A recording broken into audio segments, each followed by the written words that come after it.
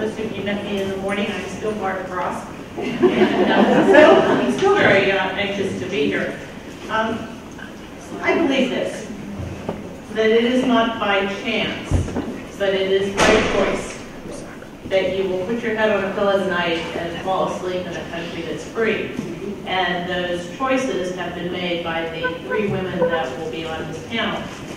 It is their dedication, it is their professionalism, and it is the sacrifices that they have made that give us a confidence and a security that I think you've heard today mentioned around the world that not all souls have. So with that said, I would like to introduce first Colonel Teresa Wolfgang, and I am going to certainly apologize a little here. I'm wearing a Marine Corps pin here, so when I get into the, I think we all know the 101st Airborne Division, which I see here, and a few other of the Army components. And I think I'm going to ask too with Lieutenant Colonel McHugh if you will certainly forgive me for the introductions, but Colonel Wolfgang, if I can have the panel members come up. I know we have one who is up. Do you want?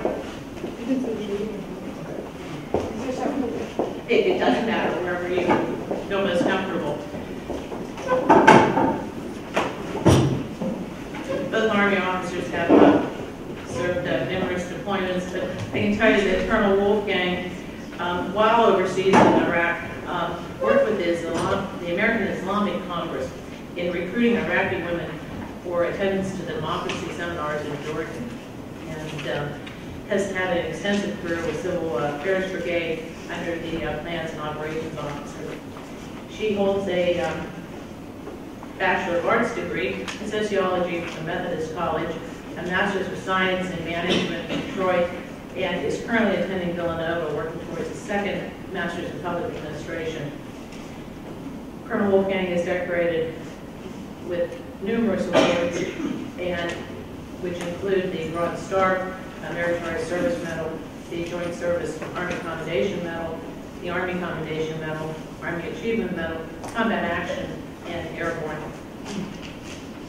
As I mentioned, she was deployed to Operation Desert Shield and Desert Storm, and then also has served a overseas tour in Korea and stateside, certainly at Fort Hood.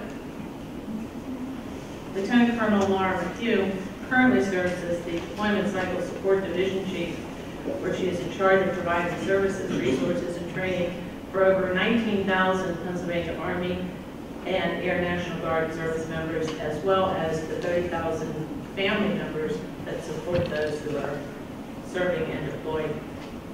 She began her career by enlisting in the PA Guard in '86 after attending King's College, earning a bachelor's in finance, and was commissioned through Scranton University's ROTC. She holds a Master's of Science in Leadership and Business Ethics from Duquesne. Lieutenant Colonel McHugh also holds a basic parachute badge and has been accepted for the academic year 2013 Army War College and expected graduation date a couple years later. She resides in Pine Grove, PA, with her husband, who is also a captain in the Guard and has 2 children. Many of you know, perhaps some of you do not, Pennsylvania currently has the largest number of individuals deployed, serving in the Guard, and unfortunately the statistic also, we have lost the largest number of individuals to tragedies overseas. Officer Jennie Jenkins is president of the Harrisburg Police League and was recently named Officer of the Year. Officer Jenkins works in the schools in the mentoring program and helps youth in Harrisburg and has reestablished what some of you are familiar with as PAL, which is the Police Athletic League. She's been, which was, prior to your involvement, I believe you've been active for about 35 years. So a great testimony for you stepped up and bringing that back. That mission is to help youth and to impact crime in Harrisburg by providing educational, athletic, and recreational activities for children. Officer Jenkins joined the police department in 2005 and is a graduate of Harrisburg Area Community College and has earned more than 14 awards within the department and has successfully helped solve 3 homicides. As the panel talks about, this is non-traditional sort of roles that women have. And if anything, we could lead off with their personal experiences in what many see as very, very demanding fields, both with the armed forces and certainly serving as a police officer. Whichever you prefer. Do we pray? What was the question? Well, we're looking sort of at a non-traditional role, taking on those responsibilities that have been sort of gender-specific for men, and how you have sort of tackled those, and what the successes have been. Right. Well, as a police officer, it is very interesting to go in and, as a female, to get the same respect as a male in many situations. One of the things that I learned over the years was to be myself, because that's what got me through most of my situations. And with the times where I tried to be a male, I tried to act as though a male would act, it actually didn't work out that well for me. But it takes a while to actually get the respect of the community and also the male officers.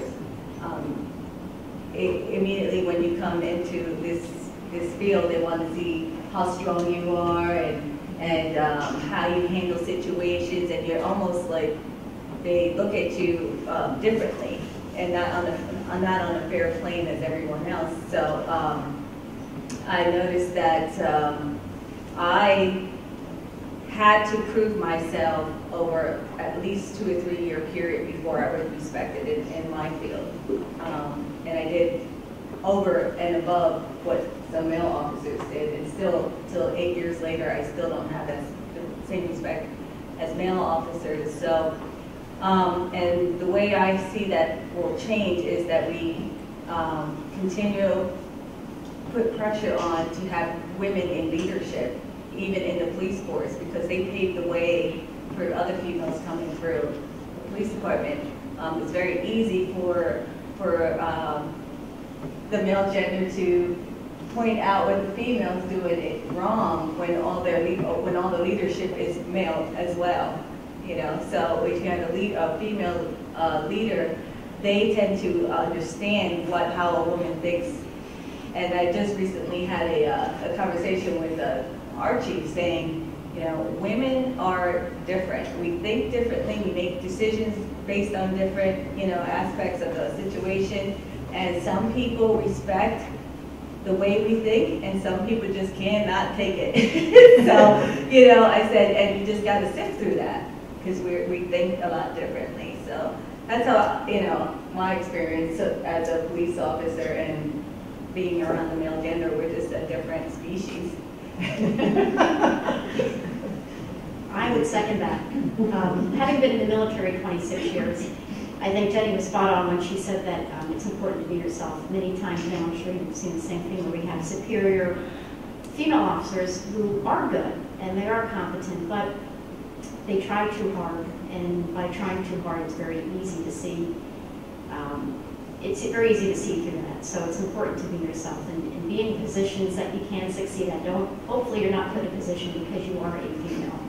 It's got to be a position that you are the best qualified for.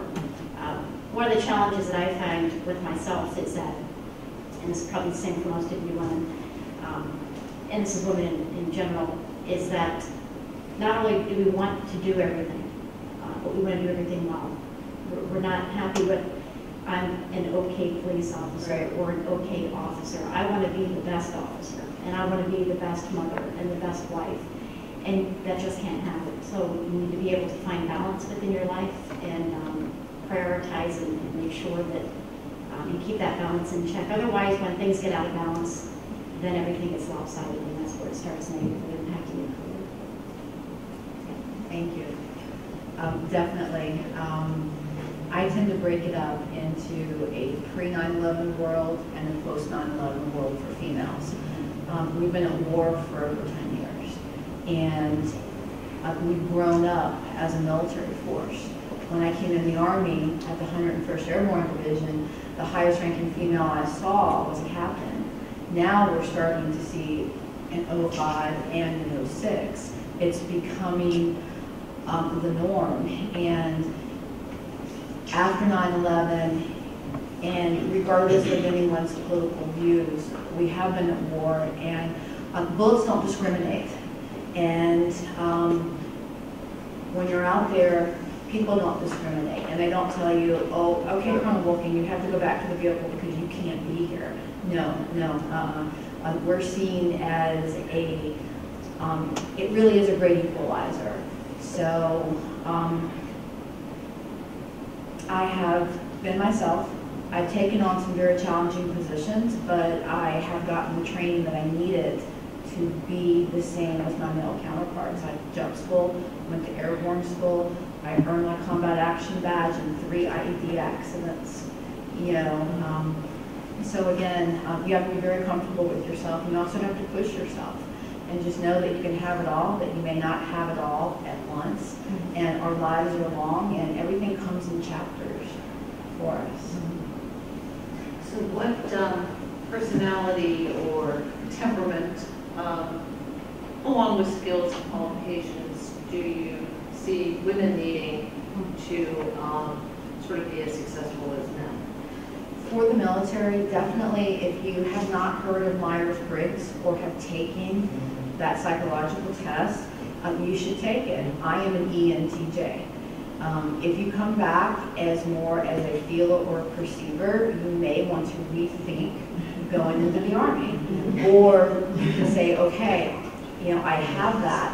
That's how I view the world.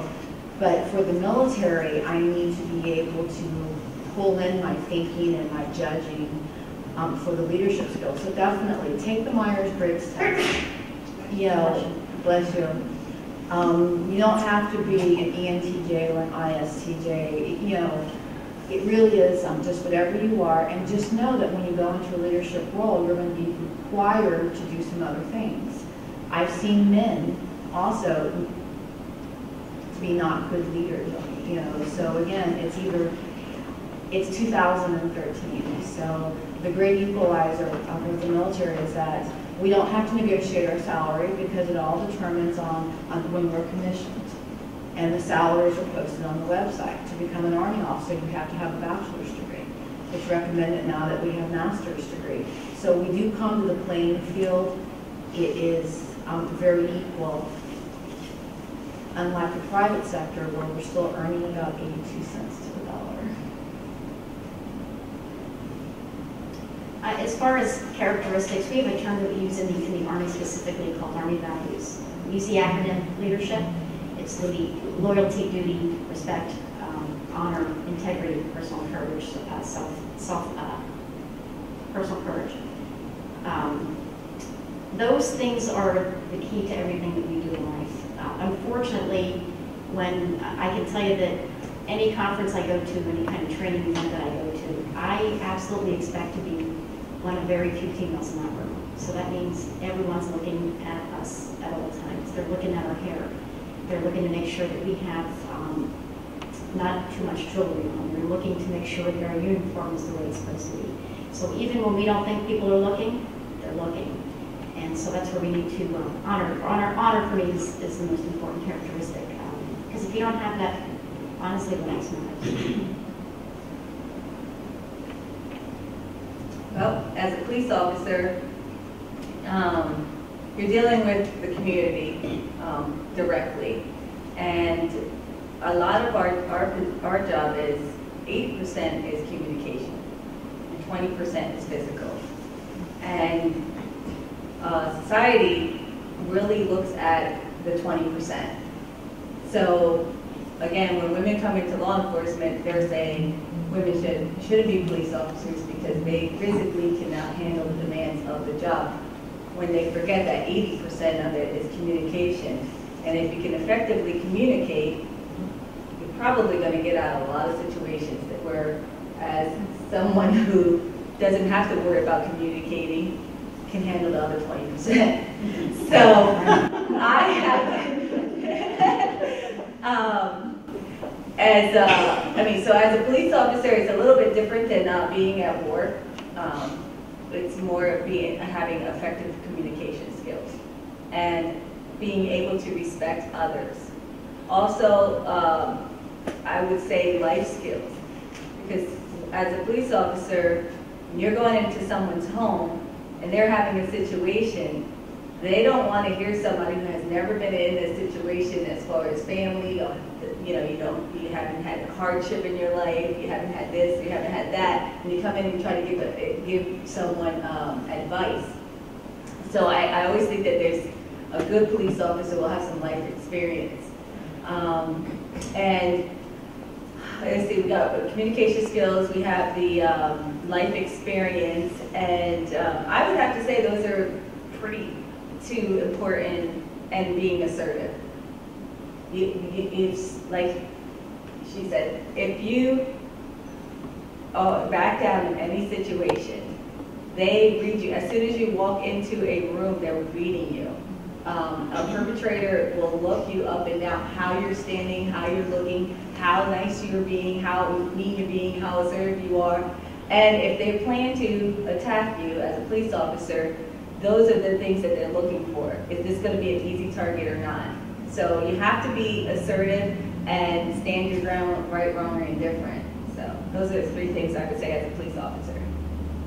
Do you see each of your fields as one that women are gravitating to, appreciating to the follow to the force that we have? But are you seeing more women coming into the field?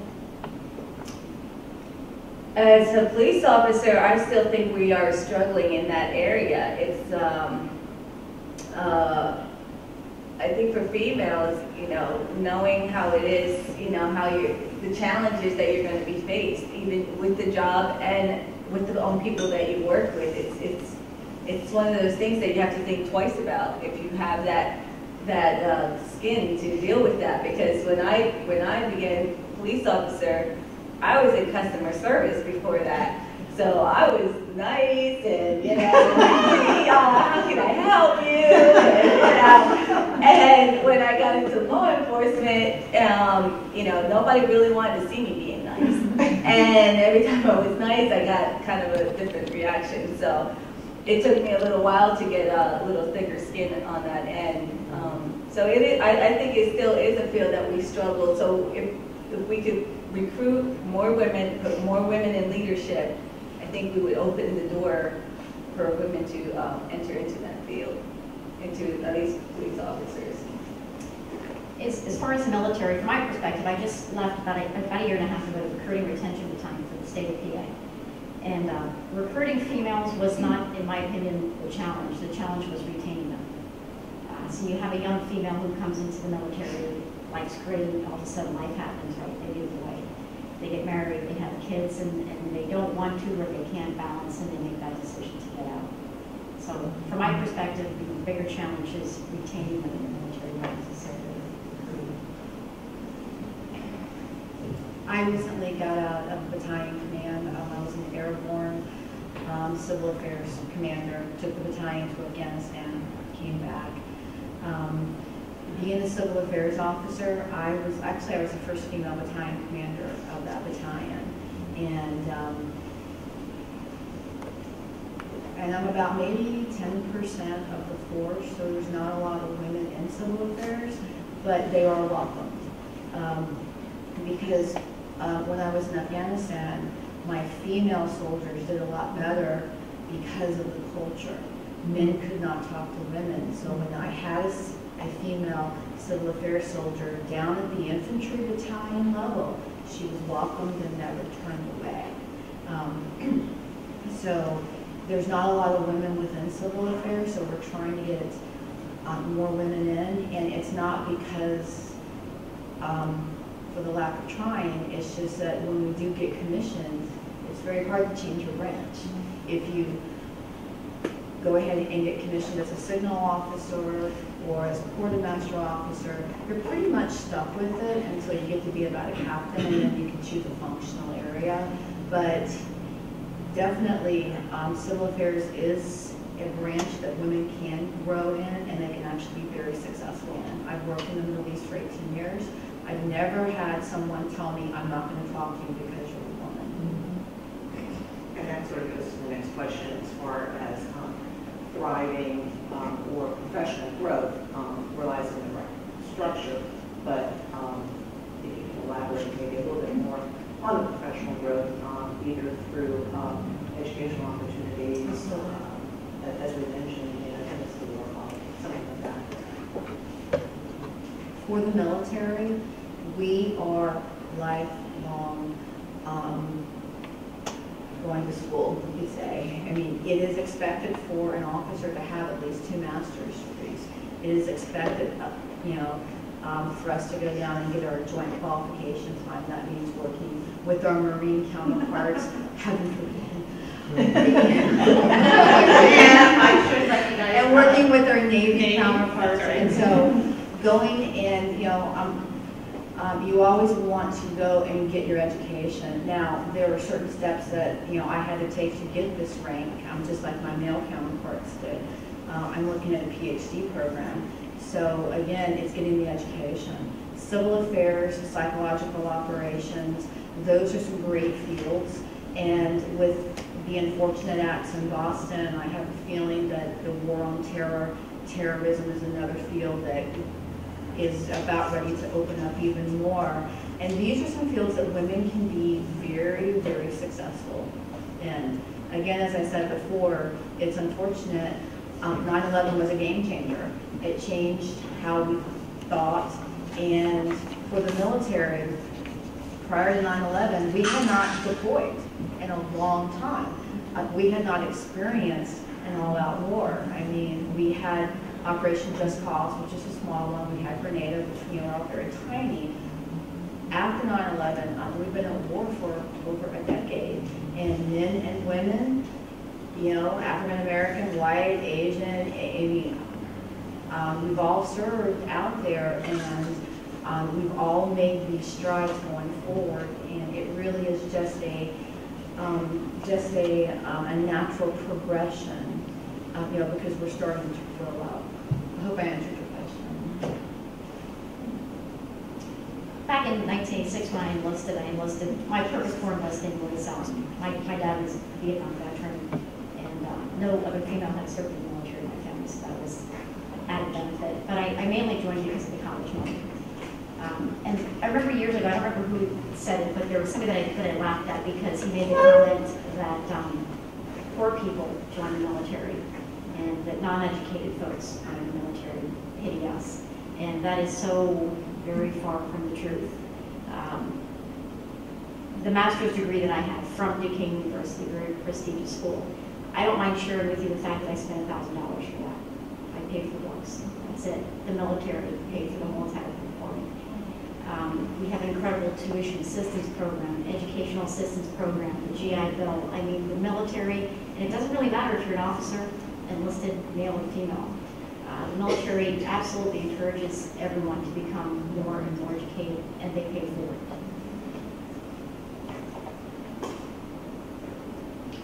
Well, police officers don't have that same requirement.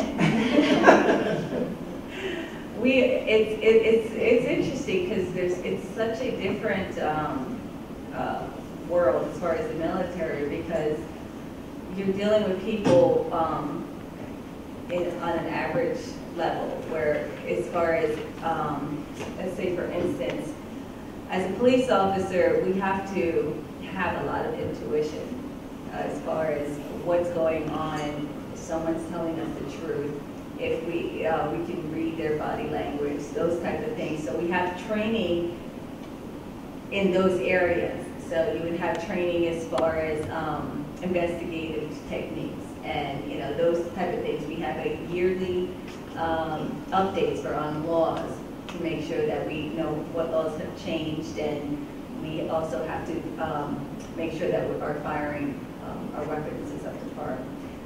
But as far as college education, there is no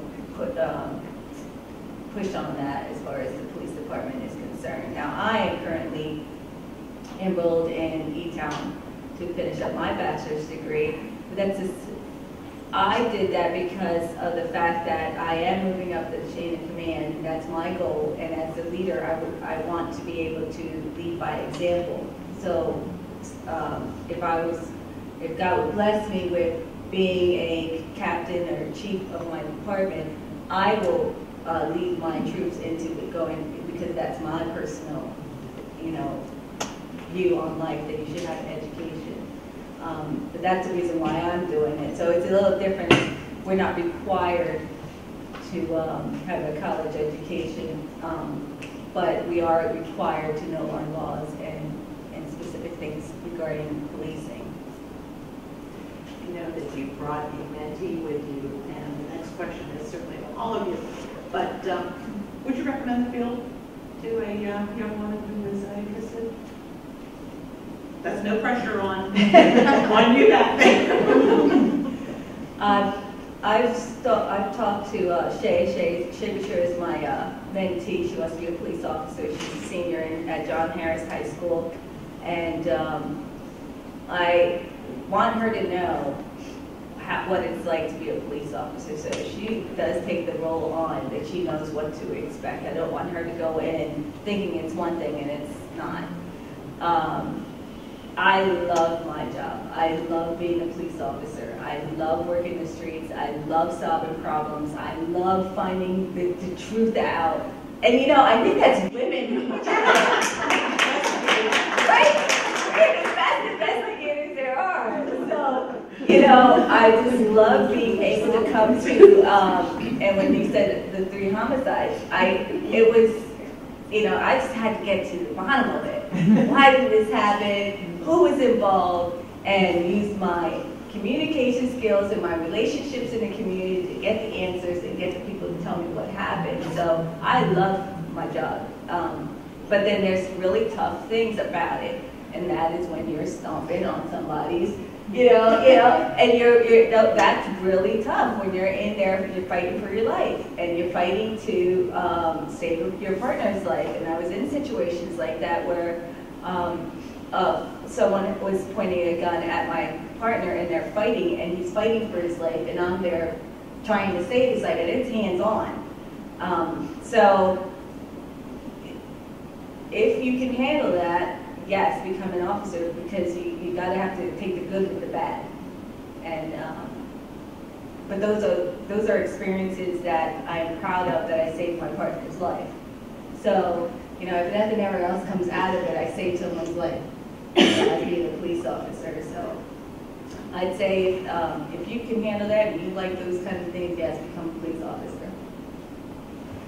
Yeah, Jennie, again, you're spot on. I agree with everything she said. Remember that when I come to Harrisburg and I get caught for speeding.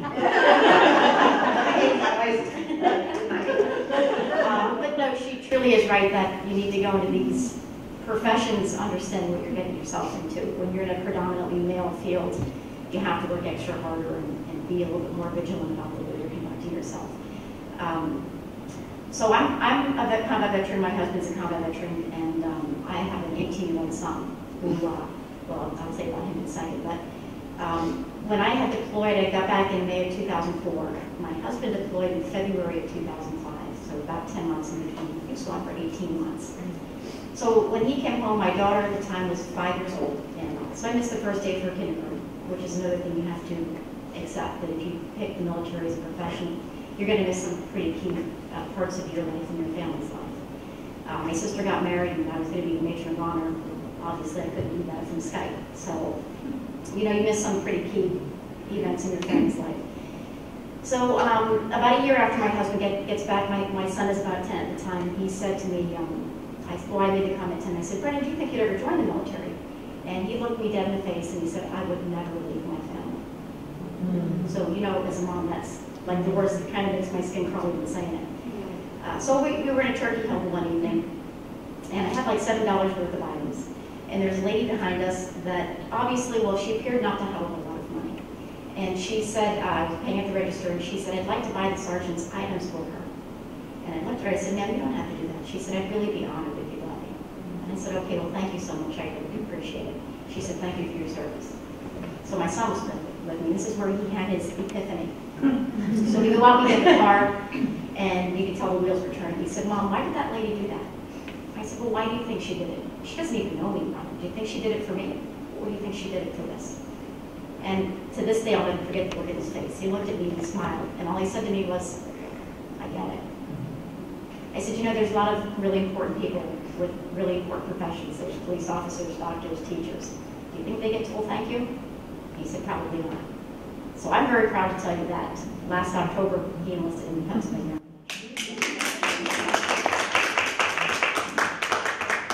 So yeah, that's it's always a good story about the show. I'm an Army brat also. My father, a Vietnam veteran, he was a Special Forces Sergeant Major, so I had no choice in becoming an officer. I was all prepared to enlist, and he says, no, the only way I would see a pair of combat boots was if I was an officer, obviously, so I joined. I would absolutely recommend it because I wake up every day thanking God that I was born in this country. You know, having been to Afghanistan, worked female engagement, been to Iraq, I lived in Egypt, I lived in Korea, I grew up in Panama, you know, as a small child. Despite all of our problems and all of our issues, this is still the best country in the world to be a part of. And so it just makes me just want to work harder. And I tell people, because they tell me, and I'm pretty sure they tell you too, oh, I could never wear a uniform, I could never go to Afghanistan, I could never go to Iraq. Yes, you can. There's a lot of things that people can do. They just need to put their mind to it, to do it. And so I tell people, especially girls who come up and ask me, what's it like to jump out of an airplane? I didn't have a choice. My father was airborne. I had to be airborne. And I took an airborne battalion command. And yes, I hurt carrying a 30-pound pack, jumping out of an airplane, but I humped off the drop zone just like my guys did. And, you know, so, but I tell people, I was like, look, serve your country. Go into the military for 3 years. If you want to be an officer, go to college. And then go into the Army for 3 years. 3 years out of your entire life is a small chapter. If you want to join after high school and then go be a police officer, go do that. But I'll tell you, you join the military, you come out after 3 years with an honorable discharge, and with veterans benefits where you can buy a house with $0 down, where you can go to college and not have to come out with $100,000 in student loans. And also you can serve your country. So if you're thinking about the military, if you have somebody that's thinking about it, 3 years out of your long life that we're living is not a lot to give up. And who knows, you could go off to Korea like I did and go, oh wow, this is great. Or you can go live in Egypt, you know, and go ride the camels. I mean, all the things that people save up their lives to do, we have gotten to do it free of charge and to serve our country. Any other things that you would like to add before we open it up for some questions? All right. Yes, ma'am. No? Sure. I hear, Officer Jenkins up there, talking about how the police force is different from the military, and it is, but I think you guys are a lot alike in ways that maybe you don't realize. I know you said about, your education is mandatory. In the military, it's not mandatory either, but you're going to have a lot harder time moving up. And a lot of, like these ladies, a lot of them do get their degrees because they want to lead by example, because when, especially as a woman in a traditionally male profession, when you get to that role of leadership, people scrutinize everything you do, and they look at you and they say, you know what, you were put there because you were a woman. What were you doing that you got there? And when you get there, you want to make sure that you're beyond that scrutiny. You want to say, look, I have a master's, what do you have? Look, I can do this. I'm here, an hour before everybody else, and I stay an hour after everybody else, and my phone rings 40 times, when I leave work, and I still go and do this. so that I can better your life, so that I can be that person that you need me to be. And so I think in a lot of ways you guys are alike, and at the same time, you were talking about, having to fight for your partner's life. I think that's one of the benefits actually of being in a profession like you all. When I was in the military, I did 8 years enlisted active duty, and my very first command, I served under an officer who was a man, and he was very old-fashioned, old school military, and he said to a lot of us younger folks who had just come from boot camp, he said, look at the person around you. He said, you are not a female, you are not a male. He said, you're all sailors.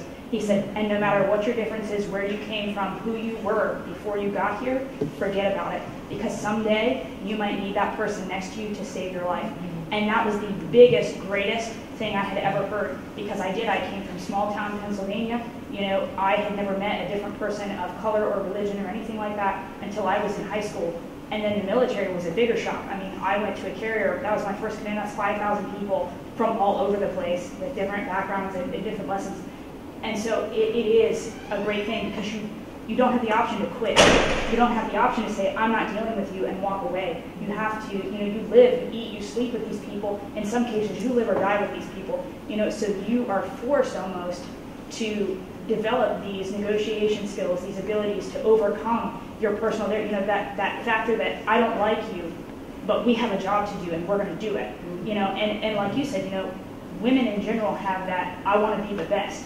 And so they will push their counterparts to be that best person, and like you were saying, women who have a family, they go in, they're young, life happens, I think that traditionally male professions like that kind of almost force you to grow up a little bit faster than, say, like our college counterparts or civilian counterparts.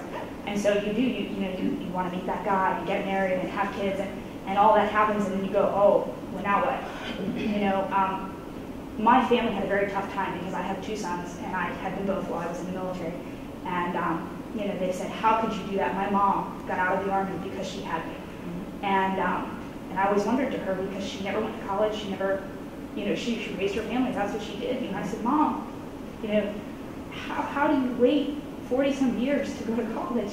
I mean, was I really that big of an inconvenience, And when I raise my kids, and I look at them and they're 6 and they're 3, and I was gone for, like you said, first words, walking, and it's very hard.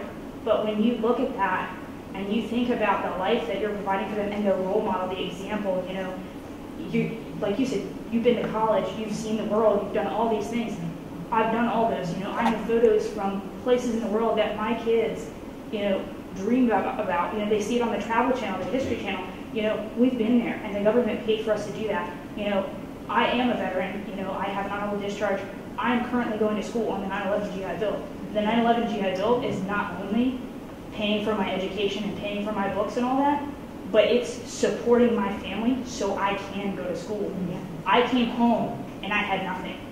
They joke about, once you leave, you can't go back. It's real. I mean, I had no family support. I had no job. I had 2 weeks' notice to move my entire household home. And that GI Bill saved my life. I mean, it pays for a housing stipend. It pays for my tuition. It really is a difference.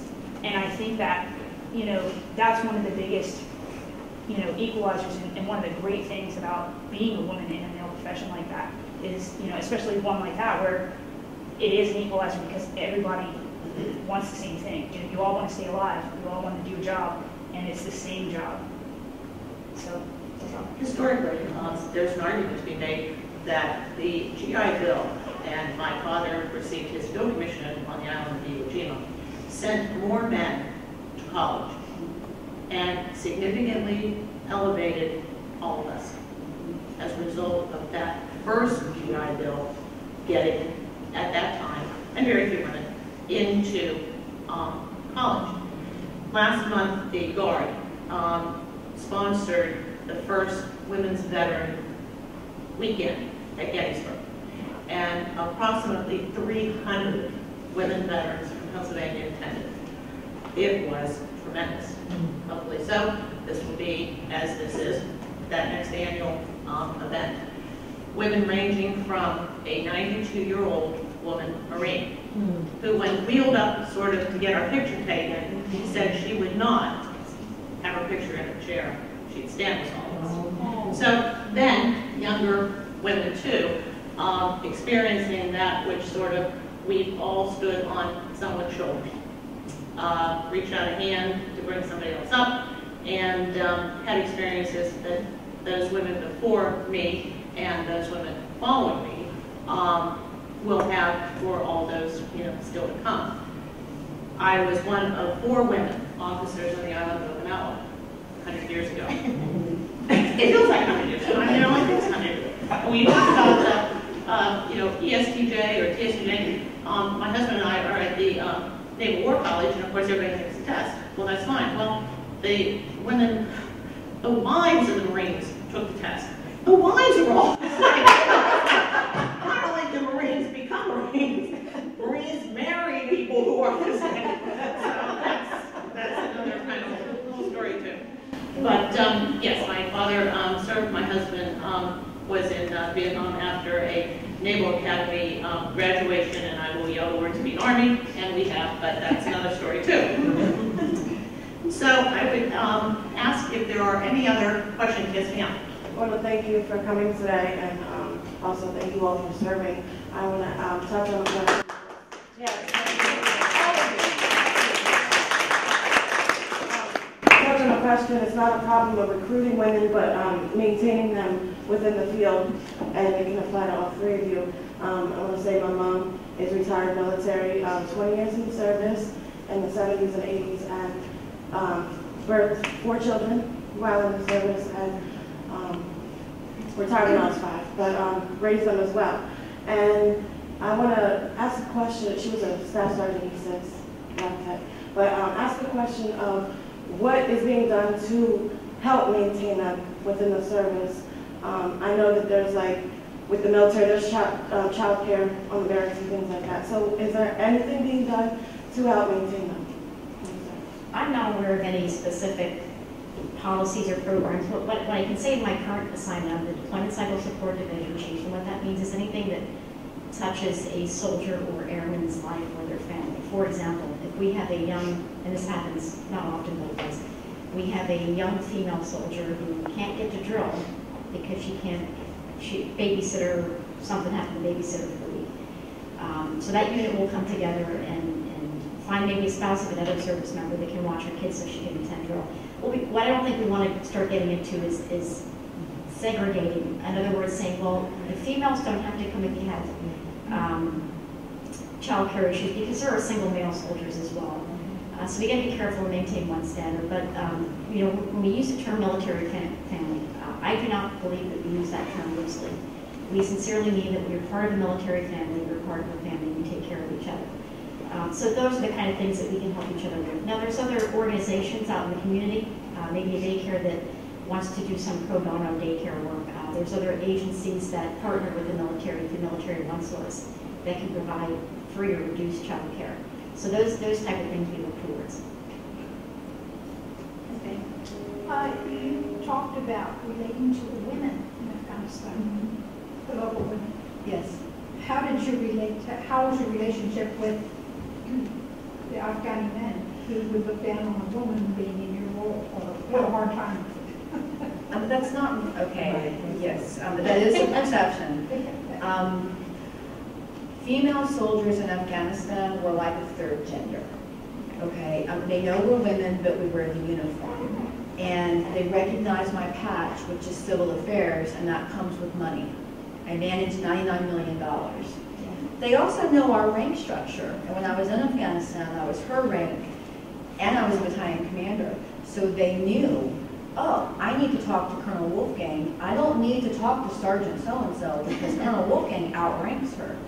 So the Afghan men, and I was just talking with Donna about this, are very shrewd businessmen. All Afghans are, because they survived the Taliban and the Russians and us. So, but how I went about with female engagement is, it's part of the civil affairs, okay? Because we engage 100% of the population. If we engage 49% of the population, that means 51% of females are not being engaged. So I started looking at it as family engagements. because family, everyone can relate to family. It doesn't matter if you're here in the States, Afghanistan, Pakistan, everyone can relate to family. And because I was told by an Afghan woman, and she's a Project Artemis graduate, if I bypass that unemployed male and go to his wife and say, I'm going to give you training, I'm going to give you an education, that resentment is just going to increase, and then she's going to get beat even more. So we attempted to, by talking about the family unit and by raising the family unit up, it also will raise the wife status up also. So again, it's I never had a man who didn't want to talk with me, because I was like, oh, okay, I know you're a woman, but you're in uniform, so it's okay. And I'm a colonel, so they knew I came with money. And if I could just add something there, I'm really perplexed too at how we get that impression, because I wasn't in the military, but I've had no problem talking to Muslim men, including some of the most militant. They all will engage and talk to me with respect. So I just don't know where that comes from. Because honestly, I've been all over the world and reporting on Islamic affairs, and never had a man whose head of Islamic movements refused to meet. I had to cover many times, but they still talk and engage with respect.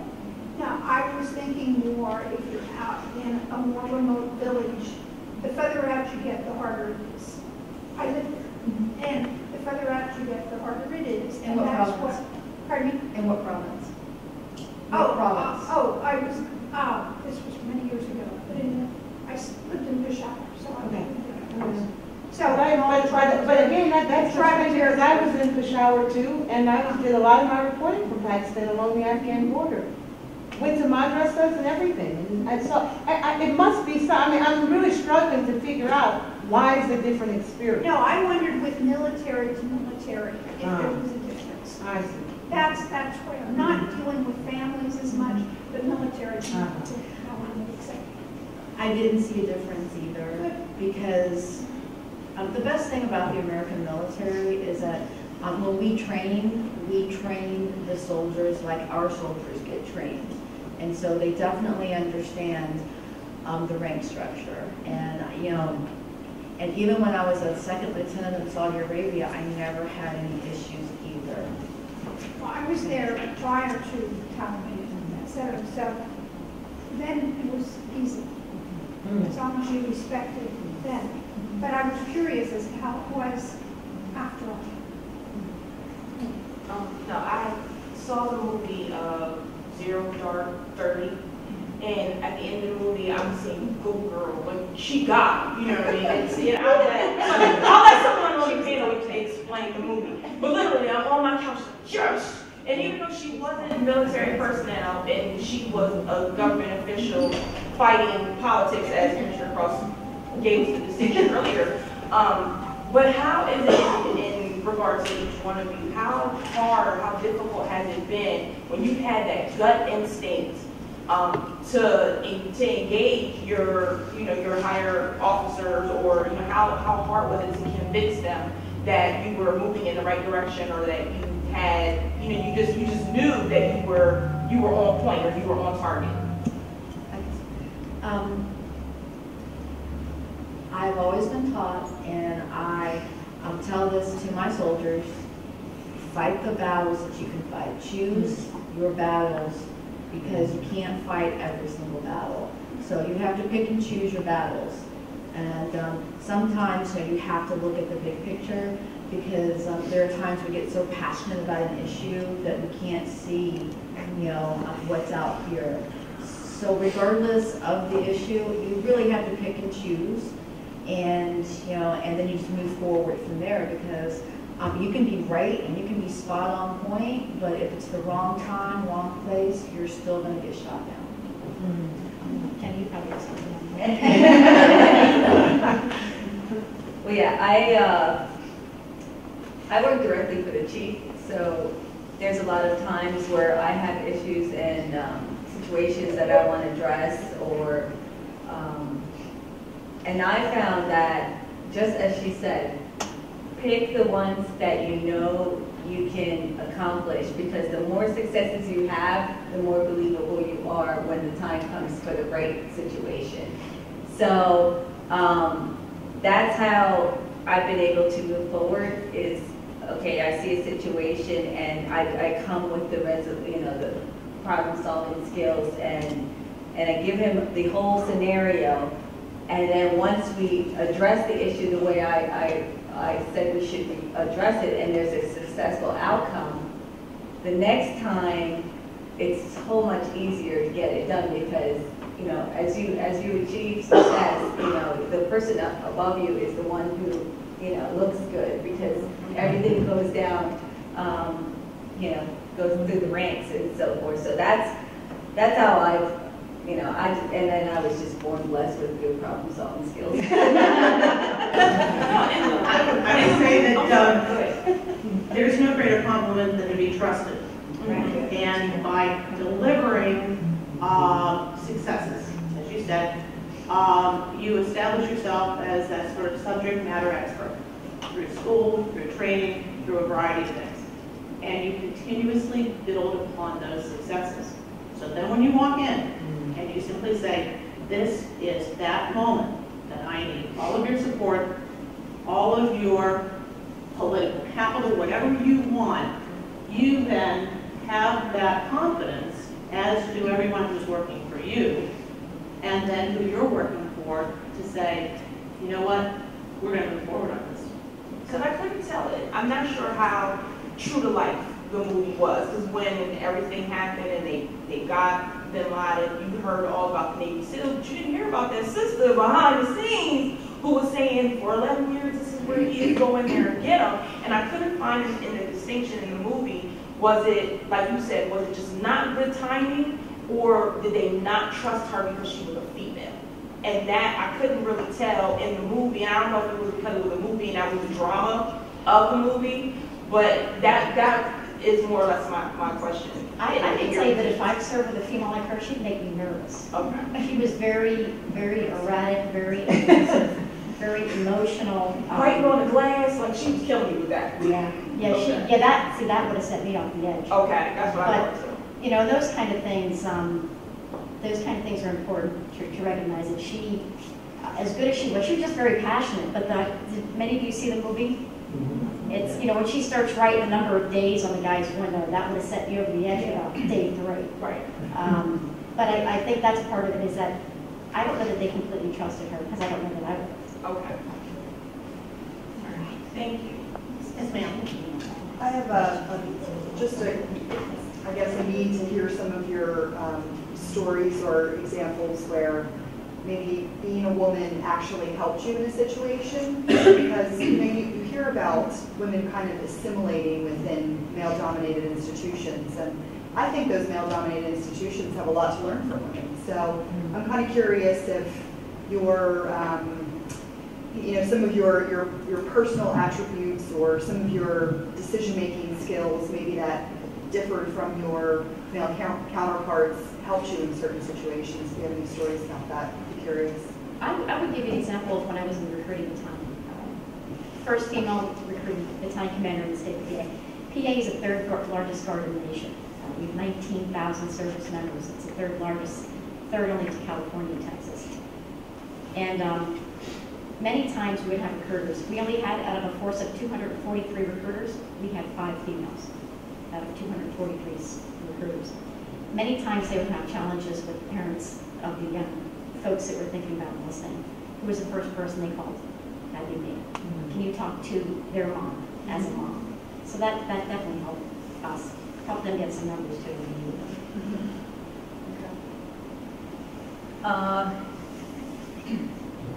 Being a woman in law enforcement, I think I've had a lot of success because, 1, I am a woman, and 2, because I am Latina. And working in the community that I work, those are 2 good things to have. I've been able to solve a lot of crime because I can relate. And my approach is more of a friendlier approach, and I I won't intimidate someone. I won't force them to give me the information. I just engage in a conversation. And yeah, it's great. They start talking. And they start talking. And you know, and it's almost, it's like everything. If you can make the person feel comfortable, they're more likely to work with you, and you're going to get what you want. And then when they see me, they know they sometimes think they may get out of it because you know, Latina, and they may be Latino too. And but I can use that to my advantage to get the job done. And I do believe being a woman does change the scenario for when most men are usually the one committing the crime, and I'm a female dealing with them. They don't feel that machismo, you know, dealing with the men. It automatically, sometimes the wall goes up when you're dealing with a male officer, and I don't get that. So there is a push. Can you go into it? I would say for me, and especially being a civil affairs officer, when we're out and about with the local population, and just what Jennie said, we tend to be less intimidating to a lot of people. Even though I'm carrying an M4, and I have my M4 in front of me, I've got my 9 back here, I'm all suited up, about 50 pounds of gear on. When they know that I'm a woman, they feel that they can talk. And so that's where I can actually draw out other things. And I've been very successful with that. Also, when I put the uniform on, I tend not to think of myself as a female, or, you know, I am a soldier. And when I was a battalion commander, I was a battalion commander. And I knew that I was in a fishbowl because I was only one of 2 female battalion commanders serving in Afghanistan at the time. So I knew I was being watched. I mean, trust me when I say this, people knew I was going to PT, and I passed my PT test before I even got back to the showers. It is just like that. So I took on the persona of, hey, I'm the battalion commander, and when people saw me mentoring both men and women, that's when I gained a lot of credibility, because I didn't gravitate towards females. And I think sometimes females say, oh, I have a female battalion commander, therefore all females are going to, no, it's not like that. You know, It's sometimes tougher for the females than the men. it really is tougher. I've never had a female mentor that's been in the military. I've had some of the best males. And when I became a commander, I decided to change that, and I was paid a very good compliment by one of my senior, she was starting first class, and she comes up to me and she says, thank you for mentoring me, because I've known a lot of senior females that will talk at you and not to you, because I talked about education, education, education. Everything that came out of my mouth was, so you finished your bachelor's, okay, going for your master's, right?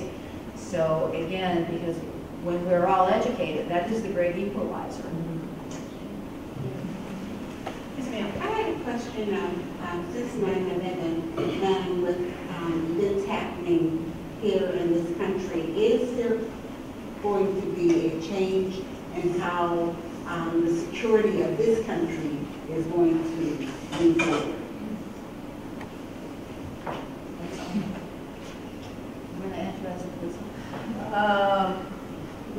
I'm a local law enforcement, so I would have to think that's more of a national security.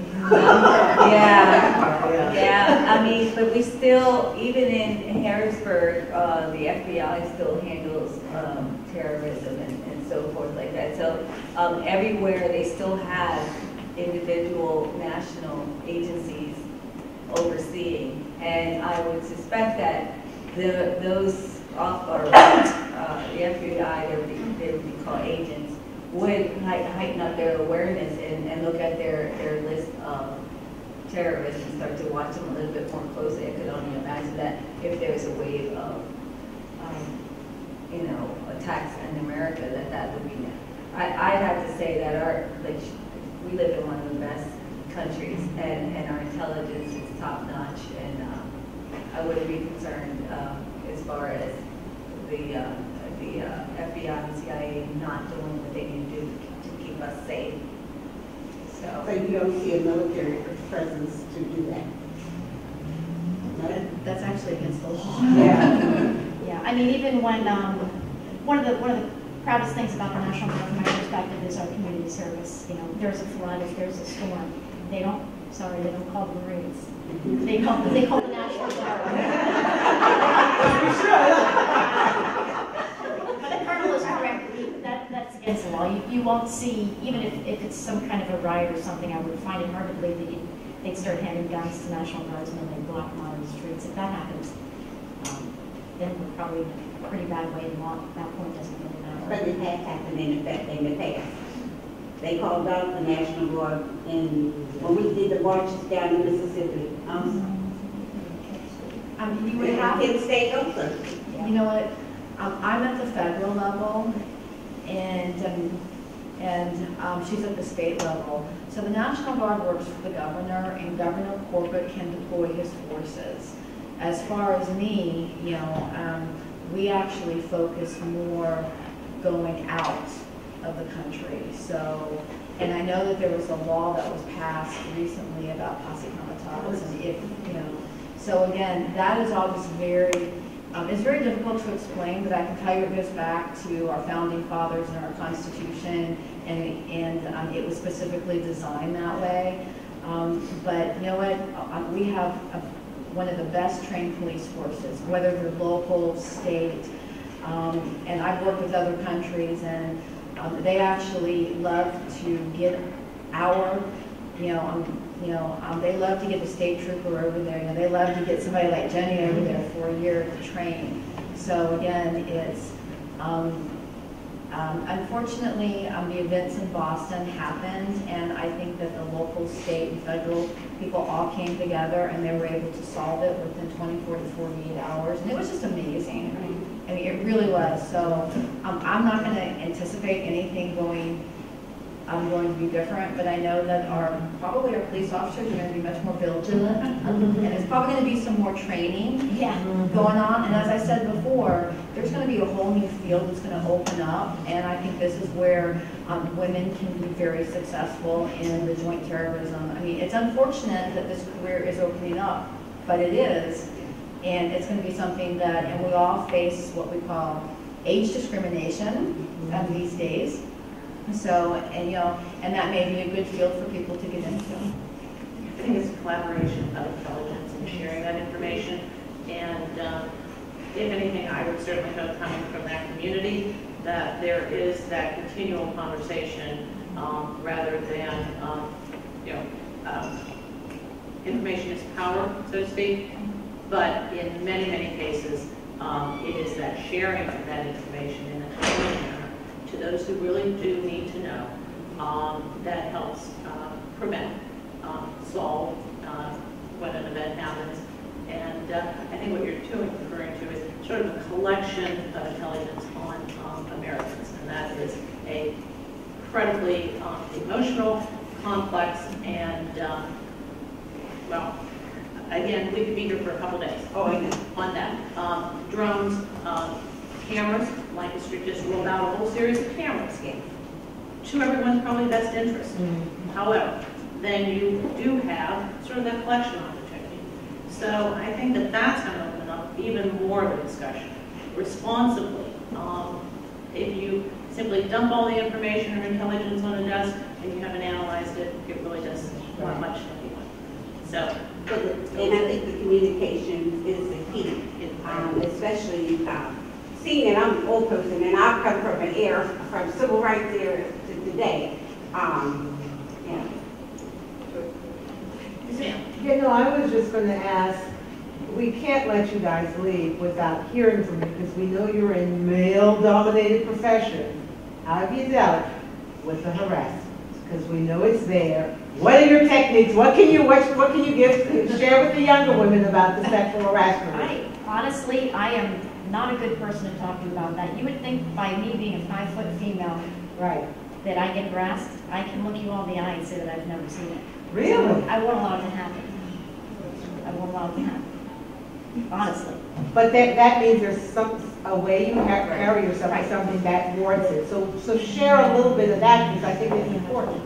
I'll blame that on my mom. Because, you know, I'm not going to shock any of you, but I've always been short. And so, you know, when you're small in stature, you're raised a certain way to take care of yourself and don't take anybody's BS. And that's just who I am. It's just the way I've always been, and I'm who I am in uniform. And honestly, I have not been harassed. Well, all right, if you want to answer them. You know what, and I'm 5'3", 3 inches. I wish I had 3 inches. And I can honestly tell you that I have not been harassed either. And it is in the way that you carry yourself. Now, yes, it's unfortunate that civilians do hear about the bad things that happen. You never hear about the good things. I will tell you that the Army has a zero tolerance policy. And both of us have been battalion commanders. And the Equal Opportunity Program is our program. And as a commander, you are responsible for that at all levels. I will tell you that when I went to Afghanistan, I did have an 06, which I am now. He tried to tell me that he was going to be my raider, and I was like, you're a staff officer.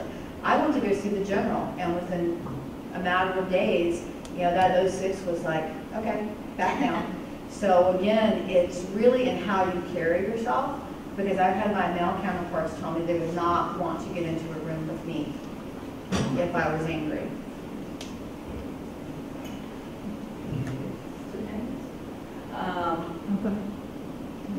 Well, it's a little different for me. See what happened was. Well, I guess law enforcement on a local level is a little looser than military. So when I first came on, immediately,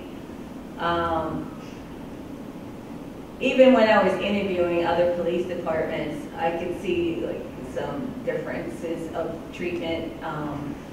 You know, there was a lot of direct questioning as far as my, you know, attractiveness, and that I had children, and I was asked questions that were different from my male counterparts as far as, and I'm not saying my department specifically, I interviewed at a lot of places, but I had questions that asked, you know, was I going to be able to make it to work?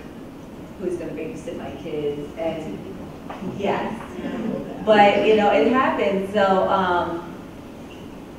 that's not the same as sexual harassment, but there is some sexual discrimination as far as I'm concerned in that realm.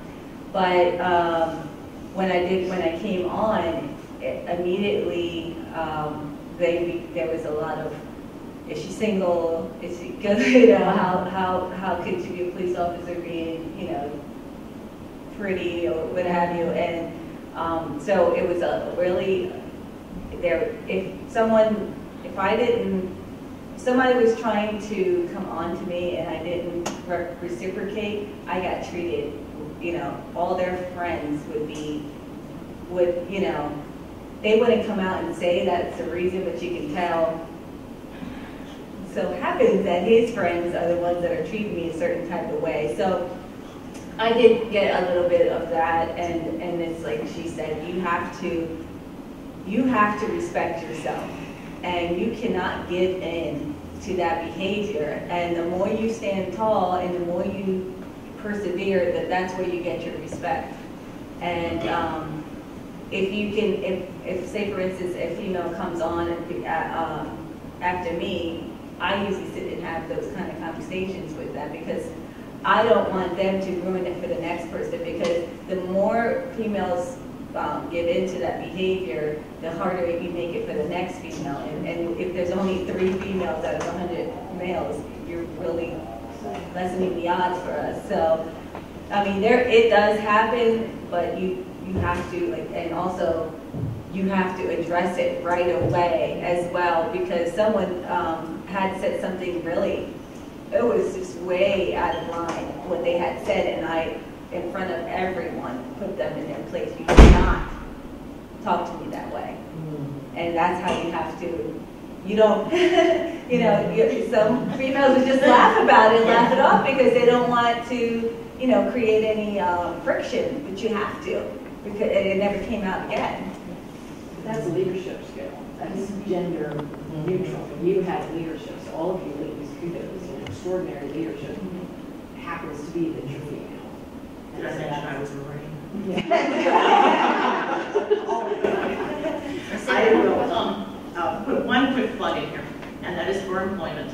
And many of you are in a position out there in the world, and I would certainly encourage you to hire a vet. There are 280 vets attending Shippensburg right now. And I'm not sure what the population here is E-Town. I should have done my homework, but I'm sure you have on campus veterans too.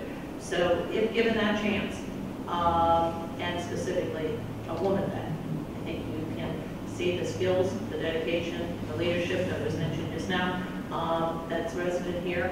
And again, I would encourage you to hire one. Can I say something quick? Sure. I sit on the board of directors of a homeless veterans shelter. It's a Philadelphia Veterans Comfort House.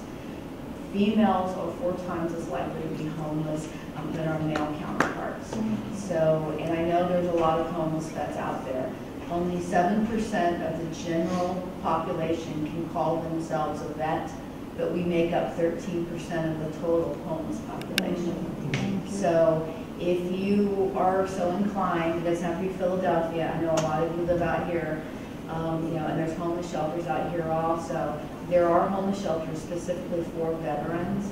And again, if we can start to reduce that, hire more vets, we can actually get the total population down.